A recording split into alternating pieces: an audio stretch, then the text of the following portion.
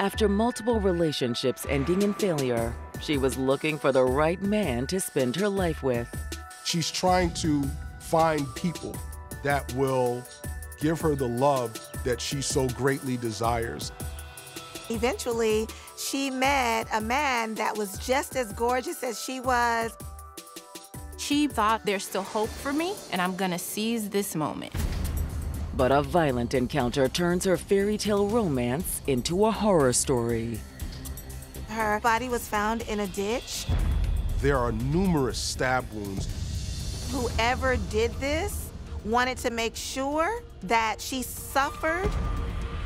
The search for a suspect leads detectives in multiple directions. She was involved with a lot of different romantic interests. Did arguments ever get physical? Yeah, but that happens sometimes. They couldn't have a civil conversation. It was very volatile. I'll be telling, be careful who you're dealing with. He is an individual that sort of has put himself in a savior position.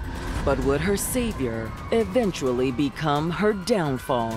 There's a thin line between love and hate.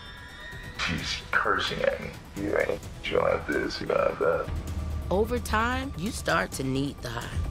It's like having the devil on one shoulder and the angel on the other shoulder.